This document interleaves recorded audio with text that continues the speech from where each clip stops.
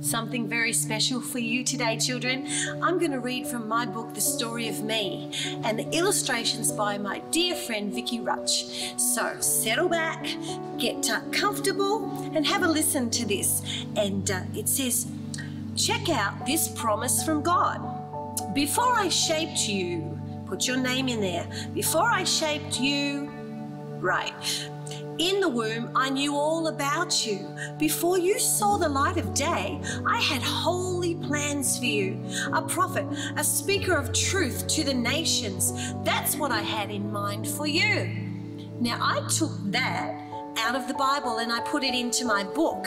And it's from Jeremiah chapter 1, verse 5. Have you ever wondered what you were here for and how you got here in the first place?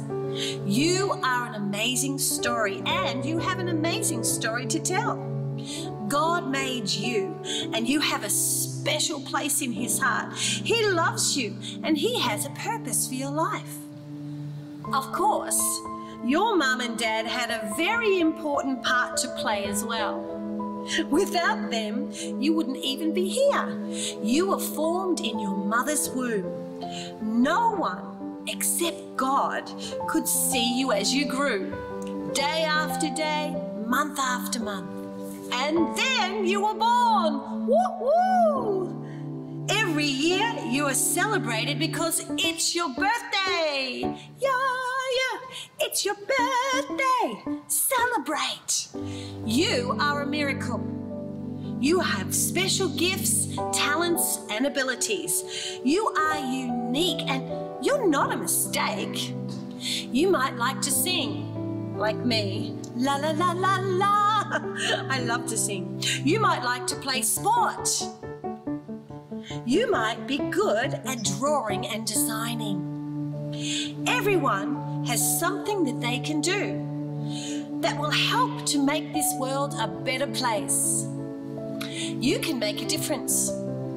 Making a difference means making life better for someone else. Think about your gifts and your talents. Do you have any ideas about how you could help others? Many people have had great ideas and inventions to help others. Think about Leonardo da Vinci. He thought of the helicopter. Thomas Edison designed the light bulb.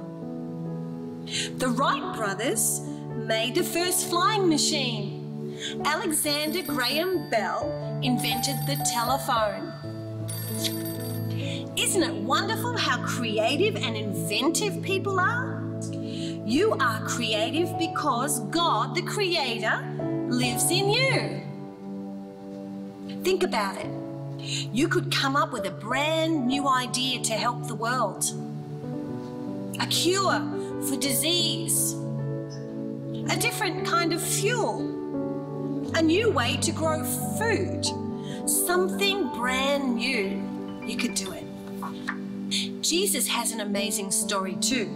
He was born with a purpose. To love us and to die for us so that we could have eternal life, to live forever, eternal life.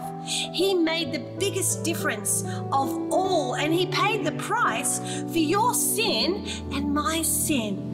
Thank you, Jesus. Everybody shout, thank you, Jesus. Now the devil, he doesn't want you to know Jesus. He wants to hide the truth. He wants to deceive you, to distract you, so that you will never live God's amazing purpose for your life.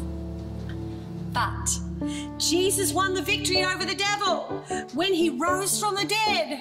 Hooray! Jesus is alive, and you can have Him as your best friend every day. This is everyone's purpose in life.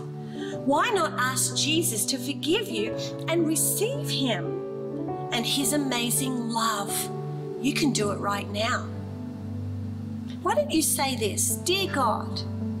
That's right, you say it. Dear God, I believe you sent Jesus to die and take away my sin. I'm sorry for everything I've ever done wrong. I believe Jesus is alive and I receive his love and forgiveness. Thank you, Jesus. Oh, I'm so excited. Thank you, Jesus. Well, you can spend the rest of your life following God and loving people.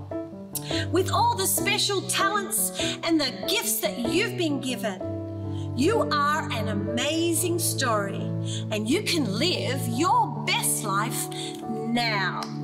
I hope you enjoyed the story of me. Bye-bye.